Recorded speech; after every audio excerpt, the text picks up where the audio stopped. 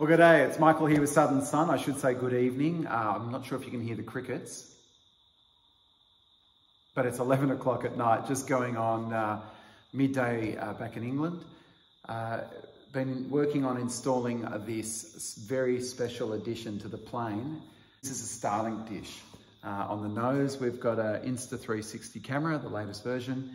I've been doing some testing with that and getting some amazing footage that I can't believe the capability it gives you in post. But it's nice to see footage afterwards and cut something together. Lots of people have been doing that, but I thought it would be really fun, given the way I'm going to fly this trip. By installing this Starlink dish, which will work while I'm moving, I'll be able to stream the footage. And the reason that's exciting is because this circumnavigation I'm going to do coastal at 500 feet.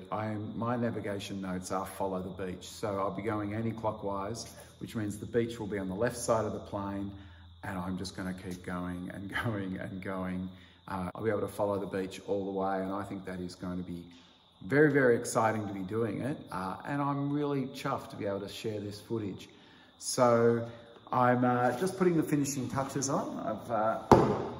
Luckily, we're able to transmit through this dash, and I'll of course screw that on when I'm not filming, but you can see that just fits in there so snugly. So April 6, not long to go, can't wait. Cheerio.